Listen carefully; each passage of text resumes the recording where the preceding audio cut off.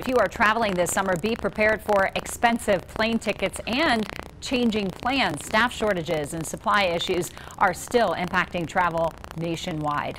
News 5's Maggie Bryan is joining us live from the Colorado Springs Airport tonight with what to expect if you are flying this summer. Maggie.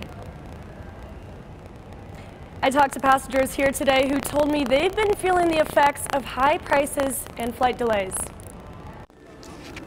We were supposed to take off at noon, and now it's delayed to 2:30. India Goldsmith and her husband flew to Springs for their wedding, but flight delays and high prices impacted their special day. There was people that didn't come specifically because of the flights being pricey. They kept waiting it out, and it just got worse and worse. Other passengers say they're experiencing similar troubles. I was supposed to be on a 7:42 flight, so it got delayed until 9:30, but I have a layover in Houston. I'm gonna miss that flight because of this.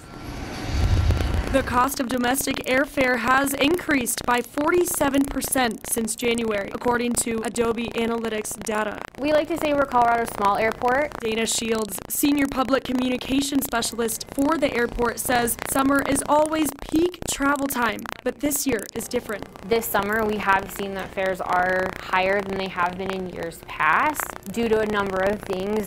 From what I've seen, it could be staff or pilot shortages, even jet fuel has been mentioned. With 4th of July weekend coming up, Shields says airports and roads will be especially busy next weekend. Reporting in Colorado Springs, I'm Maggie Bryan, News 5.